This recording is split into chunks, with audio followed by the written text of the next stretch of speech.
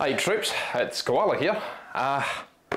We have hit 100,000 subscribers. So thank you. I've been wanting one of these for a long time. Ho ho ho ho! Beautiful! I've also got a letter from Tog here, Pilot Photog on YouTube. Thank you very much.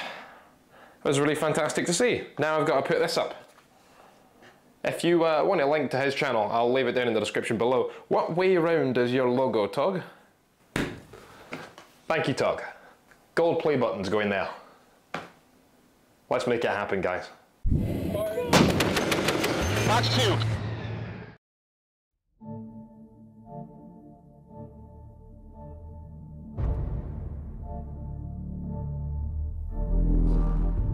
Hi troops, it's Koala here and welcome back to the Armorcast channel. I hope you're doing fantastically today, and my god, this is gonna be an interesting one. The tank you're seeing on screen may one day soon take over as the face of European main battle tanks. Welcome of course the recently unveiled KF51 Panther, which has taken the military world by storm after it was first seen at Rheinmetall's Eurosatory exhibition in June of this year. Now what's so special about this is that the KF51 is a fully new main battle tank concept, something proposed to replace the Leopard 2, which has been in service for almost 4.5 decades. That is almost unheard of in the modern day. All of the current generation of tanks have been serving comfortably for decades, without much in the way of real replacement efforts gaining any traction. Upgrades and modernisation efforts, modifications, add-on equipment like new armour modules, optics and digitizations, active protection systems, new guns even, these have been the name of the game for main battle tanks for a generation, with very few exceptions. So when all of a sudden this completely new German main battle tank design gets unveiled, that's big news for the military community, and what a machine this is. It's absolutely gorgeous. That massive gun shroud looking, in my opinion, straight out of science fiction. There is a lot to talk about, as there rightly should be, for the first new MBT design to come out of Germany since the 70s, Germany being of course one of the global leaders in the defence industry. So in today's video I want to do exactly that. Now I've held off making this video for several months now, just in order to gather as much concrete information as possible. Of course, within hours of the announcement from Rheinmetall, there were dozens of videos out about this machine from fellow military creators, just repeating what had been put out by Rheinmetall or each other, with a healthy dose of questionable assumptions. But instead of just jumping on the bandwagon without having anything new to say, I thought I'd wait for the conversation and the claims to settle down a bit before making my own response to this very interesting news. Now just like we did for Challenger 3 last year, I want to discuss what we know about the vehicle, its capabilities, what's new that it brings to the table. There are a lot of new technologies and design elements being incorporated into this vehicle that make it so distinct. And of course what that means for the future of tanks and armoured warfare in general. Now, personally, I'm actually a little conservative on that side of things. I don't think the KF51 in its current state is good enough to be selected to enter mass production. I think it needs some alterations. So I guess I'd better explain why. Now as I said in the Challenger 3 video, guys, I am by no means a subject matter expert. I'm not a tank crewman or a military veteran. I have worked with my country's armed forces in a limited capacity, but that doesn't give me any authority on these kinds of topics.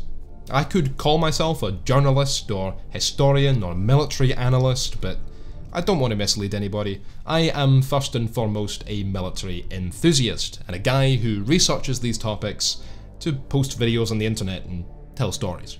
So please keep that in mind. This is my personal assessment of this topic for you guys who are interested to take how you wish. With that being said, let's have a look at the new Panther main battle tank. The KF51 is an attempt to create a brand new main battle tank for the future German army, one that isn't built within the constraints of decades-old designs, but is purpose-designed and built for the modern and future battlefields. For several years, this has been a private venture kept under wraps by Rheinmetall, until the final product was unveiled as a demonstration piece at the company's exhibit at Eurosatory on June 13th, 2022. Now what this means, and this is important to keep in mind, is that unlike the Challenger 3, which we saw just over a year ago, a pre-production or pilot vehicle of a successful project that will equip the British Army, there are no plans as of making this video for the KF51 to actually be adopted. Rheinmetall, however, seem pretty confident. In other words, what this is a prototype or a proposal, a bid by Rheinmetall in the hopes of securing a potential contract, more comparable to the Challenger 2 LEP from July of 2020, which incidentally used the same gun. That gun is the immensely powerful Rheinmetall 130mm 52 caliber long future gun system, or FGS, and the message this is sending could not be clearer. It is time to step up. The 130mm smoothbore, to quote Rheinmetall, embodies a significant lethality leap in times of more sophisticated protection systems and increasing threats. This includes an effective range of more than 50% further than the current 120mm guns, though quite what this means is up to interpretation, and I'll explain why in a moment. Coupled with a 50% increase in kinetic energy over standard 120mm rounds and a similar increase in size of those projectiles, the 130mm gun is expected to penetrate over 1000mm of steel equivalent composite armour, about a 25% increase in penetration capacity over current generation ammunition. Many people have been saying that this is unnecessary overkill, with the current generation of 120mm Sable projectiles capable of taking out quite literally any threat on the battlefield with ease. After all, if a 120mm APFSDS round makes the enemy dead, a 130mm can't exactly make them more dead. What could be of greater importance though, and what I believe would be the primary reason for the upgrade in caliber, is the increase it brings in velocity. For the moment, the potential muzzle velocity of 130mm APFSDS projectiles is unknown. Rheinmetall are obviously keeping that information pretty locked up. But according to European Defence Review, it could be some 15% greater than the roughly 1700 meters per second of the 120mm L55. Now that equates to roughly 2 kilometers per second, pretty much hitting the limits for what conventional cannons can physically achieve. There are two reasons why this is important, and the first has to do with that range figure from earlier, an increase of 50%. Engagement range for the Leopard 2A7, which is defined as the range at which it can still expect acceptable hit probability on target, is around 3,500 meters. Now, the maximum effective range is more like 5 kilometers, so whether Rheinmetall are saying a 50% increase in combat range, meaning around 5.25 kilometers, or a 50% increase in maximum effective range, meaning 7.5 kilometers, is yet unknown, potentially both. At that 3,500 meter range, however, a target moving at a speed of 30 kilometers per hour will move some 16 meters in the time it takes the round to reach its target. Add 50% to that range, and an enemy tank can easily travel 5 to 6 times its own length while the projectile is in the air at that velocity, giving the tank more time to react and potentially causing the shot to miss. Increasing the muzzle velocity therefore reduces the time to target by a proportional factor, allowing the 130mm gun to shoot at tanks much farther away than the 120, with rounds taking the same amount of time to cover that larger distance, and thus maintaining, if not increasing, accuracy, while also increasing the armour penetration capacity at that longer range. A side note here from post-production Koala, Jane's published an article just this week, which I'm going to bring up at least once more, which quotes the Panther as having an engagement range of 3.5 kilometers, and lists the program's director at Rheinmetall as a source, so this is definitely credible information. That would mean that while the gun in theory can punch out much further effectively, the certified combat range of the Panther is roughly the same as that of the Leopard 2. However, this really depends on what you mean by effective range, and training documents from Rheinmetall, who build the Leopard 2's 120mm L55 gun, also give ranges of 4,000 meters and 5,000 meters as effective range, depending on what ammunition is being used. It's all a bit messy, and how much it matters is up for debate, with Challenger 1 having a combat range of only 1,200 meters, yet achieving a kill at a range of over 5,100 in the Gulf War, and reports coming out of Ukraine suggesting that a T-64B from the 1980s may have over doubled that record. Though this claim is coming from Forbes, so trust it at your peril and don't come crying to me if you look stupid on Reddit and Quora. Don't visit Quora. Just don't. Trust me.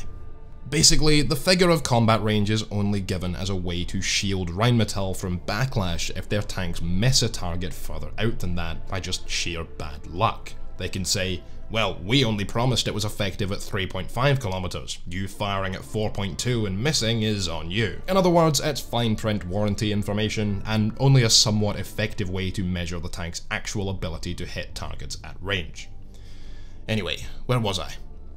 The second benefit to this increased velocity, however, is potentially even more important when thinking about future wars, and that is the round's ability to slip past an enemy tank's active protection systems. Now, active protection or active defense systems are becoming more and more the norm for modern day tanks, and will likely see significant developments in the coming decades. And while soft kill systems like Stora 1 of the T-90 are only useful against certain types of guided munitions like older generation anti-tank missiles, and hard kill examples like the trophy system of the Merkava 4 and M1A2C, or the Russian Arena system, can only intercept lower velocity projectiles like heat shells or RPGs, as well as ATGMs that can't be jammed by soft kill measures. The introduction of hard kill systems that can actually intercept armor-piercing sabot shells is now becoming possible. Systems like IMI's Iron Fist or Rheinmetall's own AMAP ADS already have this capability. The Russian-built Afghanet system equipping its Armata platform may also be in this category, and future systems will probably delve into this capacity more regularly.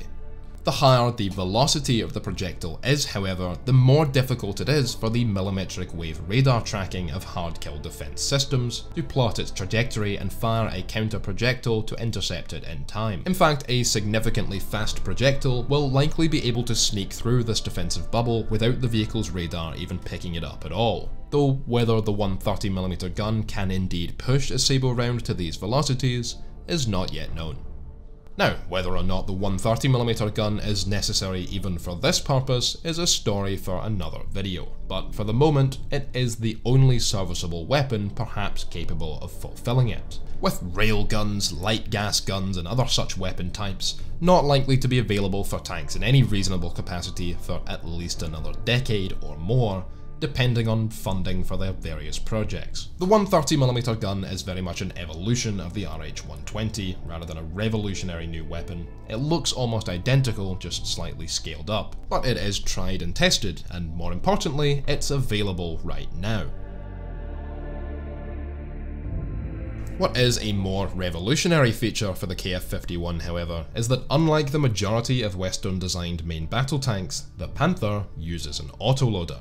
The tank is equipped with a fully automatic ammunition handling system designed in-house by Rheinmetall, which is fed by two 10-round drums held in the rear of the turret, a very different system to the carousel-style autoloader beneath the floor of Russian and Chinese tanks, or even the cassette-style autoloader used by the Leclerc, the only Western-built MBT that does use an autoloader currently, along with the Type 10, K2 and Alt-A. This reduces the required crew count to 3, with a commander and gunner situated in the turret, and the driver in the right side of the hull. A fourth crew member station does exist as an optionable feature, allowing for the vehicle to have a dedicated operator for drones, potentially unmanned ground vehicles, or to act as a company commander. Promotional documents from Rheinmetall show an MQ-9 Reaper drone, presumably controllable from the Panther's fourth station, along with a new weapon system which we'll cover in a moment.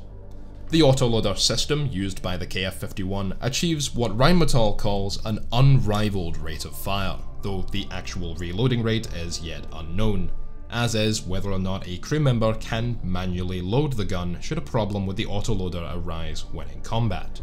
Now, the reduction of crew in favour of an autoloader has long been a point of contention, something that could easily fill its own video, or 3, but when you look at the size of the 130mm ammunition as opposed to the existing 120mm rounds, and the fact that each round can weigh in at 40 kilograms or almost 90 pounds, the need for such a system, especially within a cramped turret, is obvious.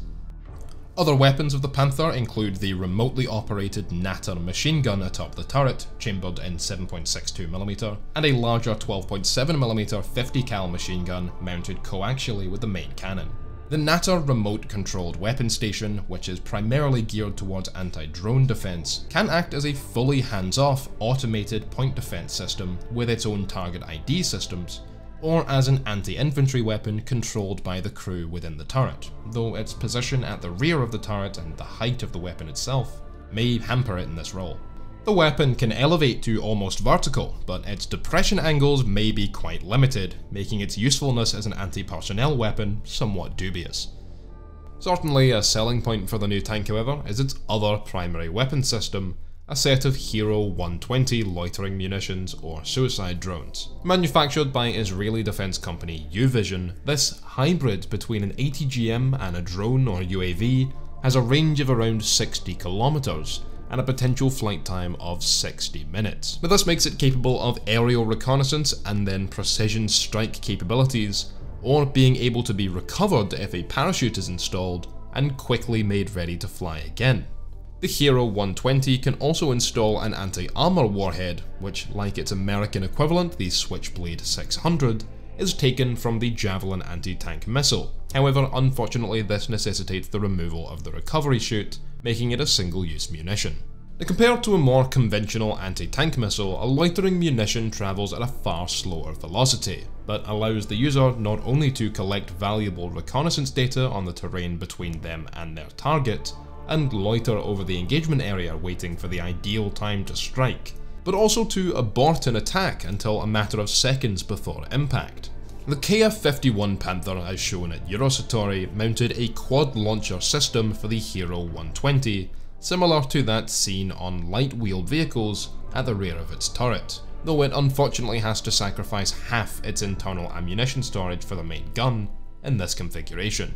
This could allow the vehicle's crew to access 2 recoverable munitions for reconnaissance and the potential light precision strike capabilities, while the second pair contain the heavier tandem charge warhead of the Javelin, which has proven highly effective on the battlefields of Ukraine in 2022. To me, however, this is not the kind of system that belongs on a main battle tank. In fact, I think it's quite a silly idea, and I will go over why. Besides the Hero 120 munitions, the Panther can also launch 2 small integrated quadcopter drones named Stingers for more local reconnaissance.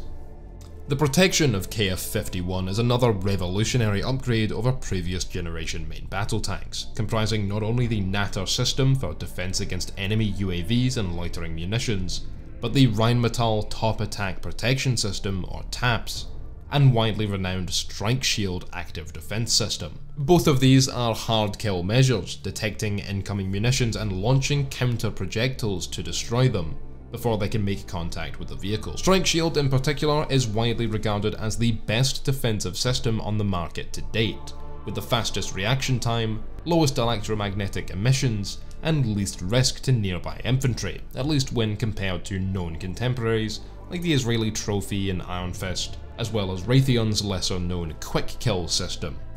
Strike Shield, which Rheinmetall refers to as a hybrid of soft and hard kill solutions, employs the Rosy smoke generation system to mask the vehicle against infrared, optical and laser guided targeting systems, including laser rangefinders.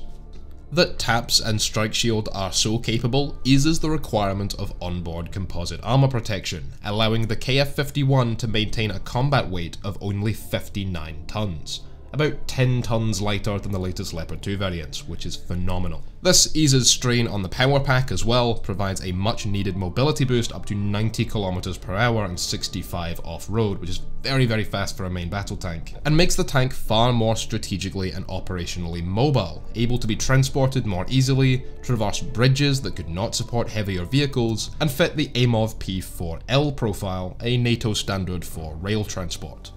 This is where the designation 51 actually comes from, denoting the first vehicle of a series in the 50-ton weight range. I've seen several misconceptions about this designation, that perhaps 51 tons is the tank's empty weight, or the weight initial concepts were expected to be, but this is not true.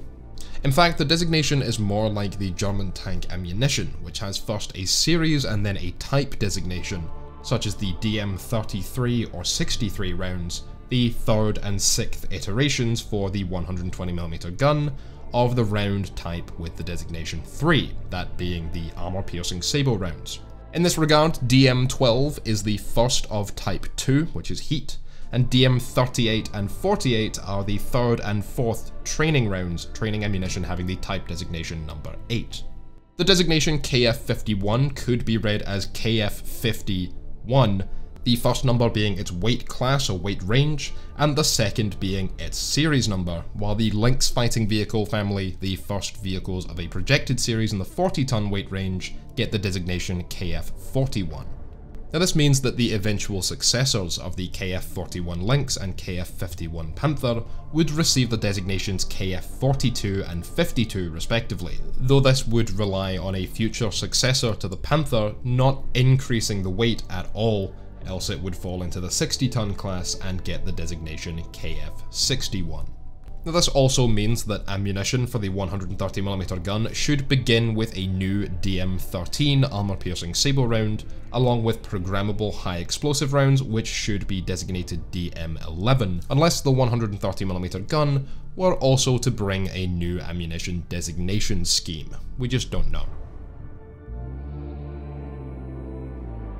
As far as the armour itself of the Panther tank is concerned, it's said to be equally as good as the Leopard 2A7s, achieving weight reduction not by removing and weakening armour over its older generation counterparts, but by using newer, lighter materials in place of the bulky 1980s designed composite array.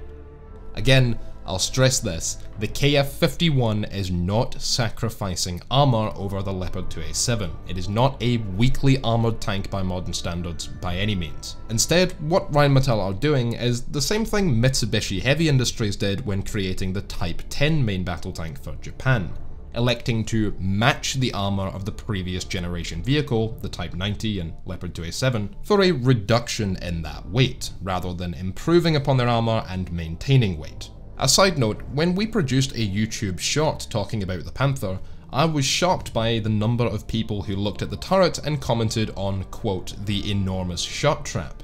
Now, I can reassure you that the KF51, like the Leopard 2 before it, does not have what you'd call a shot trap. That just isn't applicable in this case. A shot trap, which was a significant problem for the Panther's World War II namesake, is when the angle of the armour plate aimed to deflect incoming rounds deflects them into what is a more vulnerable portion of the armour. For the World War II Panther, it meant the underside of the rounded gun mantlet ricocheting shells down into the thin hull roof. While I won't go too deep into the actual physics here, that just isn't how modern tanks, or more specifically modern types of ammunition, work. They don't ricochet, and they don't stay intact upon impact like World War II era conical rounds. When a modern armor-piercing sabre round hits a tank's armor, should it fail to penetrate, it effectively plasticizes instantly, losing all of its penetrative force. Because of that, the idea of a shot trap just doesn't apply, as any pieces of the penetrating rod that did get flung upward or downward by angled armor would be rendered pretty well harmless, unless they should hit some nearby infantry. If you are interested in hearing some more about the different types of ammunition, by the way, you should check out this video here, link on screen and in the description. The lightweight composite armour of the Panther, coupled with the transition of many older generation analog systems to digital software components, including the fully standardised NGVA or NATO Generic Vehicle Architecture backbone. Thank you for putting an acronym in your acronym. Again, Rheinmetall, though I guess NATOGVA doesn't really roll off the tongue either, mean that the KF51, even with its large bulky turret, larger main gun, and all its defensive systems, can still achieve such a comparatively low weight versus something like the M1A2C, Leopard 2A7, and Challenger 2 and 3. Is it just me, or does the Challenger 3 look a lot less impressive right now? In fact, the hull of the KF51 is very much based on that of the Leopard 2, and this is where some controversy and some arguments have cropped up, regarding statements that the KF51 uses the Leopard 2's hull, or is a simple modification of it, rather than a completely new design. In fact, Rheinmetall themselves have produced somewhat conflicting information on this topic, including the fact that the KF51's new turret is able to be easily installed onto existing Leopard 2 tank hulls as an upgrade package. And while the fact of the matter is that KMW hold licensing over the design of the Leopard 2 itself, the KF51 as we've seen it so far is using a modified version of that older tank's hull for demonstration purposes and cost saving. A fair play considering that this radically revolutionary tank may not end up being bought by the German government after all. The chassis components and power pack are also modifications of existing Leopard 2 systems, including the same MTU V12 diesel engine developing 1500 horsepower, paired with the RENK transmission in use since 1983. Now, according to an article produced by Janes in July this year though, a production KF51 will have a fully new hull, though how much of a similarity this would bear to that of the Leopard 2 and its modification on the Panther vehicle as we've observed is obviously yet to be seen. Other than this, the KF51 Panther is equipped with incredibly advanced sensor suites and pre-shot detection capability, allowing for such quick reactionary shooting that an enemy anti-tank missile system aiming at the Panther may find return shots coming in before he's even been able to launch that missile in the first place, painting a rather terrifying picture of this tank. Should an anti-tank team even attempt to aim smart weapons at it, the Panther's crew will know instantly where the threat is and be able to deploy smoke screens, slew the 130mm gun on target, and neutralize. All of the tank's systems are reportedly able to be controlled from each of the crew member stations, meaning that should the gunner or even commander be injured or killed while in the tank, the driver may be able to continue operating all the weapons and defensive systems of the tank from their position in the front hull, though likely in a far more limited capacity. This kind of adaptability, combined with human-machine integration, paves the way, according to Rheinmetall, for future remote turret or even fully unmanned versions of the tank, the latter perhaps also being controllable from the optional 4th station, in what would become a platoon command tank, a very similar notion to what we are seeing with 6th generation fighter-jet developments and the so-called loyal wingman drone systems. The overall build of the tank, with its somewhat divisive green and grey digital camouflage, I personally think it looks fantastic, is very sci-fi and futuristic looking, with that massive geometric gun shroud, likely serving to aid in cooling the barrel, allowing it to withstand rapid rates of fire and the increased explosive charges of 130mm ammunition, but also to hide the heat signature of that gun from thermal imaging systems, while the armor plating itself is likely designed and shaped to minimize radar cross-section and electromagnetic signature. So, the first question I'm sure many of you will have upon looking at this tank is, why now? After all, previous attempts to replace the Abrams and Leopard 2 have existed since the 90s. In fact, the US Congress did not expect the M1 Abrams to serve beyond 1998, at least not in any primary role in the US Army. But the tanks have persisted, applying upgrade after upgrade, keeping them up to par and ahead of what the West's adversaries, namely the Russian Federation and People's Republic of China and their allies, could field against them. With the fall of the Soviet Union in the early 90s, the idea of fully replacing the Abrams and Leopard 2 with newly designed tanks, equally as revolutionary to them as they themselves were to the previous generation M60 and Leopard 1, pretty much died out, and with today's tanks having lasted so long, they've developed a love and loyalty among enthusiasts that, for some, make them seem almost impossible to think about replacing. It's difficult to even imagine a world in which the M1A2 SEP Abrams and Leopard 2A7 no longer exist beyond antiquities in museums, having become too old and outdated to serve on a battlefield. The thing is that that day is going to come, and for the Challenger 2, for example, it already has, partially because the Challenger 2 is a morbidly obese pile of junk. Your favourite tank sucks on the Challenger 2, coming real soon. So, the Leopard 2A7, which is the most recent variant of the tank made by KMW, has undergone recent upgrades, part of which was the installation of an active defense system, new onboard computing systems, and these become more and more difficult to integrate with a vehicle body designed in the 1970s. If you imagine, since I know many of my audience are PC gamers, trying to hook up a brand new RGB wireless keyboard and mouse with macro keys, media keys, and all the bells and whistles to an IBM business computer from the 80s. That's basically the challenge facing tank designers looking to further upgrade tanks like the Abrams and Leopard 2 now. Eventually, it just becomes inefficient cost-wise.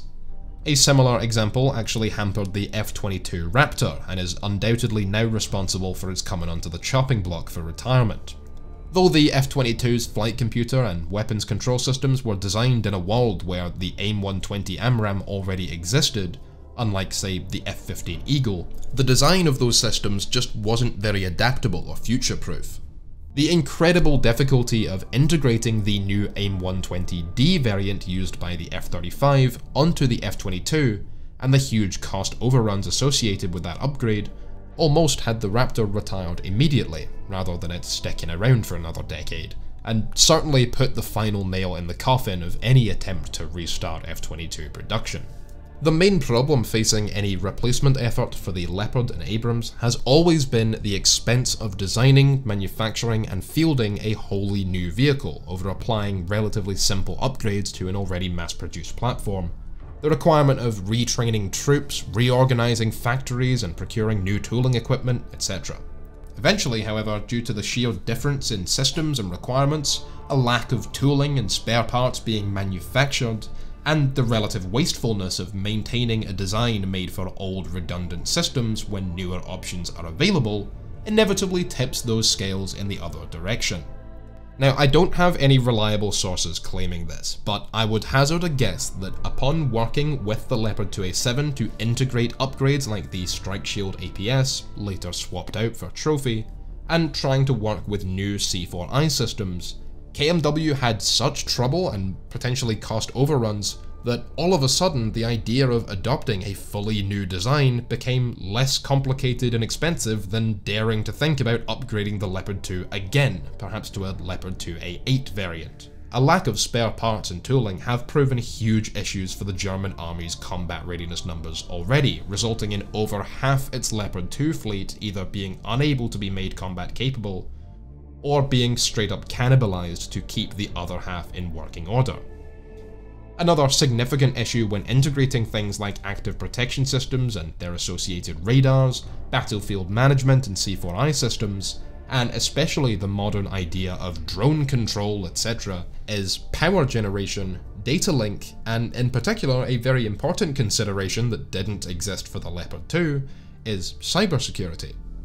Now, if you combine all this with the desirability for greater firepower and the necessity of an autoloader to account for that increased weight of larger diameter shells, what you effectively have is a new tank already anyway.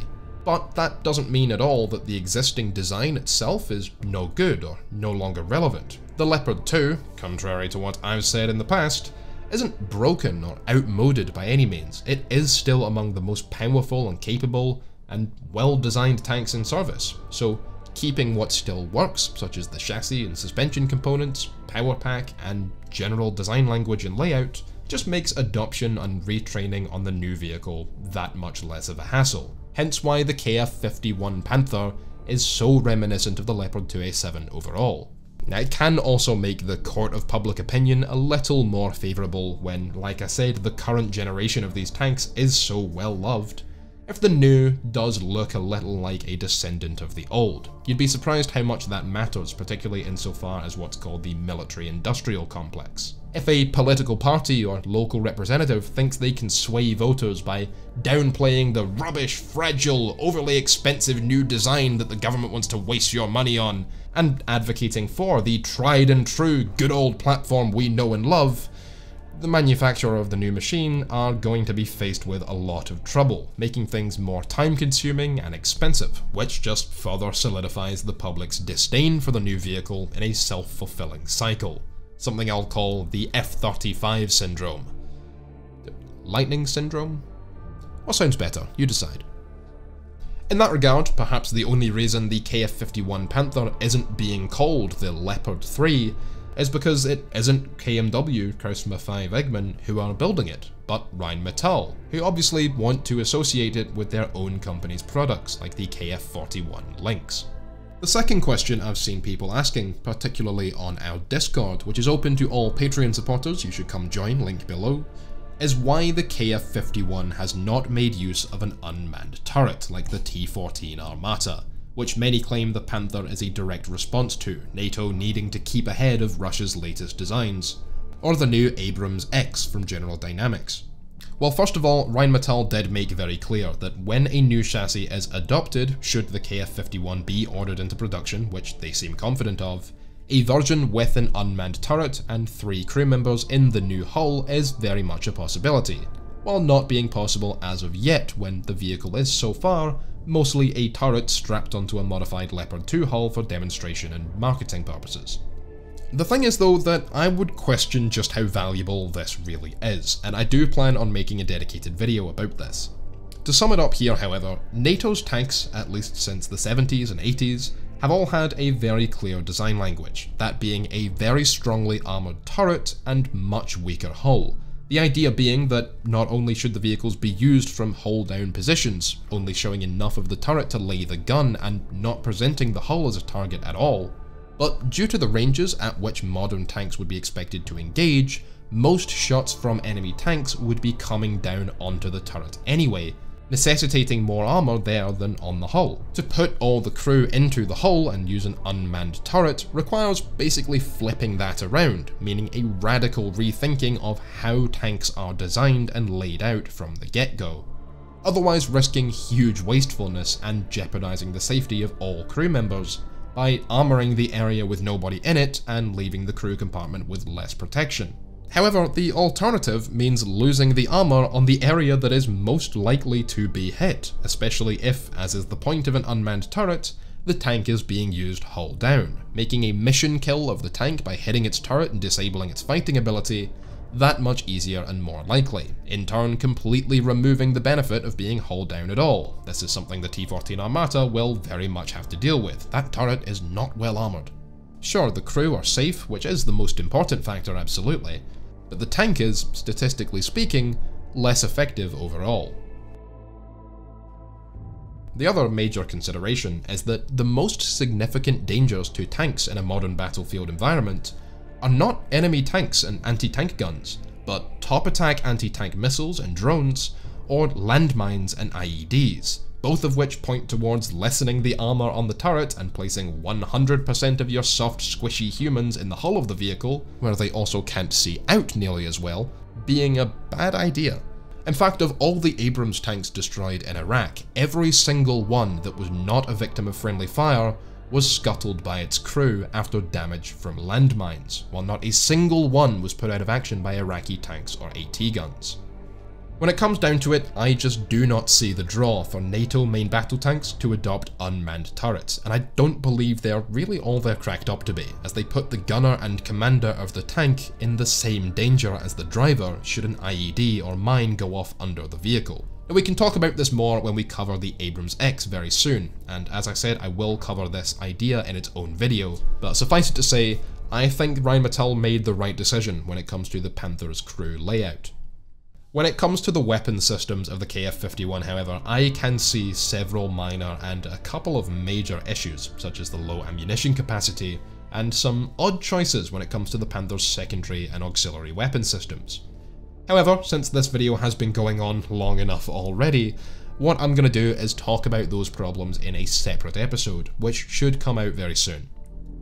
The bottom line is that I would treat this similarly to any other concept or technology demonstrator vehicle, and not expect it to enter mass production or service as it is in its current form, without certain alterations and fixes. Like Rheinmetall's former Lynx fighting vehicle, which saw numerous changes made between its first unveiling in 2016 and its first purchase efforts in 2020, the KF51, if desired by the German government for the Bundeswehr, will undergo rigorous testing, and it's likely that some alterations will be requested for the final product.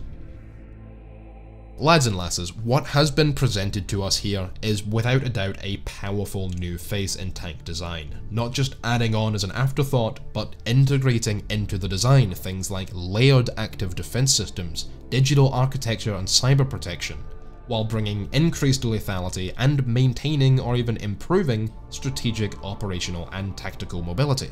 As Rheinmetall's first main battle tank design, the KF51 Panther, should it enter service today, would be, without a shred of doubt, the most powerful and in many ways most capable tank ever made, just with perhaps a few design missteps that make it ergonomically difficult to use. And while I have just expressed doubts about its likelihood of entering service, at least in its current form, I am quietly confident that the time of new generation tanks being adopted to replace the current is indeed on the horizon, and that the dynasty of the M1 Abrams and Leopard 2 is coming to an end. Now, what that means for the export market, however, is anyone's guess, and will depend on factors like unit cost and availability, and whether or not it's even considered necessary, perhaps driving Rheinmetall to create a variant at least of the Panther with the existing 120mm L55 gun as an interim solution. Obviously, as mentioned earlier, there is the ability to place the Panther turret onto any existing Leopard 2 hull as a sort of middle ground upgrade package. And this is something that export customers such as Denmark, Poland, Hungary or Switzerland may be interested in. Actually, just last week, Janes published a quote from the KF51 program's director at Rheinmetall, Alexander Kurt, stating that he expressed confidence in the Panther's prospect on a NATO market, and that the European Defence Agency had estimated 500 to 800 or more vehicles to be produced for the export market by 2035, including upgrades, growing to a whopping 5,000 to 8,000 MBTs after that year. And while that seems exceptionally hopeful for such a platform, that would be double the production run of the Leopard 2, which is Europe's most successful modern export tank, operating in over 15 countries' armed forces with more than 3,500 examples made. It does show at least that Rheinmetall are confident they can meet this type of demand while producing the Lynx and other platforms. Kurt at the same time presented a concept of a Panther air defense version with an Oerlikon made Skyranger turret, though as far as I'm aware no images of this have been revealed. Since the KF51 so far is just a turret using a modified Leopard 2 hull, calling this variant with the Skyranger system a Panther version would be strange. Unless of course that in-house Rheinmetall made hull was also shown to Janes last week. It actually could be this vehicle here.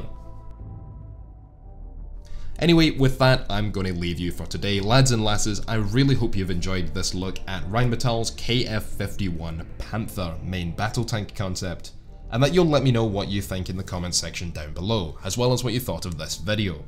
As I said, I am keen on discussing what I personally perceive as some negatives, or at least some strange choices Rheinmetall have made, in my opinion, when it comes to the Panther, particularly centering around that Hero 120 drone, which I honestly doubt most users of the tank, if it is to receive that projected export success, would actually pursue. I would have spoken about that here. I don't like splitting videos like this into parts, but this episode was getting more than long enough as is, and I am very much keen to get it out since we've been away for a long period of time. Now on that front, I won't waste your time talking about why that is here. I may do another time, but I do want to say that we are definitely back now, and give a huge thanks to our Patreon supporters who stuck with the channel during its second major break. Other than that, a massive thank you for 100,000 subscribers. I hope once again that you've enjoyed, have a great day, and I'll catch you all on the battlefield. Thank you to all our supporters on Patreon for making this video possible, with a special thanks to Mo, Ian Anderson, Universe, Dane Winger, Zukoshi Tiger, Captain Fubar, Dragon of the West, and Dagger68. If you like this video, I hope you subscribe and check out our other content, and if you really like what we do here, and you want to check out some more outtakes and extras like what you're seeing in the background right now, then consider supporting the channel on Patreon, and thanks for watching. I've used a webcam. I don't know how to do a proper face recording, as you can see by the fact that I've literally moved out the shot so that our logo isn't visible in the PC. It was 300 bucks that cost me. I know it was a bad financial decision, wasn't it? It was really fantastic to see. Now I've got to put this up. If you want a link to his channel, I'll leave it down in the description below. What way round is your logo, Tog? Is it like the Antichrist if I put this up in the wrong way? I should probably work that out actually before I do something really horrible and put it upside down. If anyone else has anything they want to send me, by the way, feel free to let me know in the comments. I'll maybe start a PO box if enough people have anything they want to send. I'm probably not a large enough creator for that to be a thing yet, but if any of you want to send a novelty item or anything, let me know that the desire's there and I'll I'll do something about it.